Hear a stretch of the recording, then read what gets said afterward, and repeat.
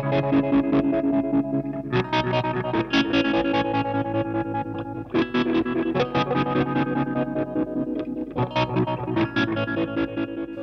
everyone, welcome to another Back to Basics video. In this one we're going to be talking about how to secure the PCB inside the enclosure. How do you stick it down inside the enclosure, and you know what methods you use, what methods you can use. I'm going to show you some examples. There's a lot of different ways to do it. I'm going to show you some of the examples of the ways that I've done it in the past, and there's a few different ways to do it depending on the size of the enclosure and things like that. I've got a few examples on the desk behind me, so let's shoot over there and take a look at them. Okay, so there's actually a bit of a message behind what I'm going to be pointing out here, but we'll go through these three so that we can get to the sort of conclusion of the video. So the first one on the left here is a Pad Pcb. It's a tube screamer, and it has standoffs. It's got holes that you can put these plastic standoffs. You can see the two little plastic standoffs coming through the top there, and they clip so that once you put it down, it clips down. You can still get it back out again. You just got to use some pliers and pull it out. But that'll hold the PCB down. It's not going anywhere. It's stuck down with those plastic standoffs. So that's one way that you can do it, but that is not a very common way of doing it. In fact, you'd probably struggle to find a PCB maker that actually does it this way. And if you're new to building pedals, you'd be thinking to yourself, well, how else are you going to keep it down? Well, there are a couple of ways, and like I said before, there's actually a bit of a message behind what I'm going to get across here. So this is a Hydra fuzz. This is one of my PCBs, and this is a common way that people do it. People hold the PCB down these days. The PCB designer will put these pots so that you can just solder. You can see the top there. Those red things are actually the tape on the back of the pots, and then you've got the 3 pins across the top there. So the pots are the thing that's holding the PCB down, and that's a better way of doing it in my opinion. Of course, it's all about opinion with this stuff, but in my opinion this is a better way, and I think that's why most people do it this way these days.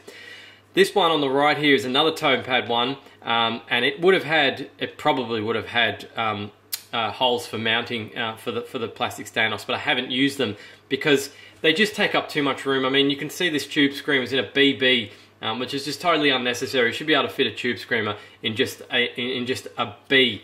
Now, if I hadn't used those plastic standoffs, I probably could have just put the board above, just sort of, you know, loosely left it above the pots. You can see I've also used 24mm pots, which are just massive, but like I said, it was an early build. So yeah, you could probably just float the board across the top like that. That is pretty much exactly what this one's doing. See, it's not stuck down. Why do you need to stick a PCB down inside an enclosure? Well, you don't really. I mean, once you put the plate on the back of it, generally there's not going to be much room left for the PCB to move anyway, particularly if it's a tight build like this. If it was like this and it wasn't stuck down, it might float around a bit and rattle, and that obviously you don't want that. But this board should fit in this enclosure anyway. So you might be able to see where I'm going with this.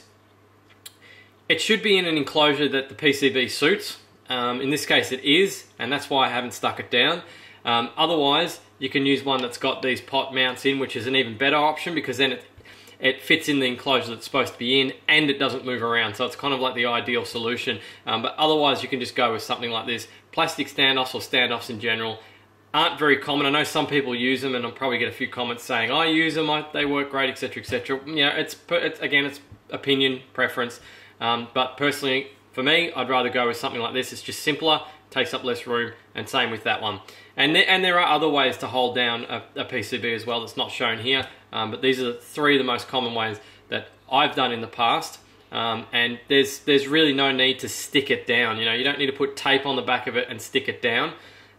It's just not necessary. You do need to put tape on the back of something like this. If it is flopping around, you need to put some electrical or double-sided tape on the back because it can short out. So, because it does have a little bit of room to move. So you can see it does move a little bit there, and they all will do that if you haven't stuck them down.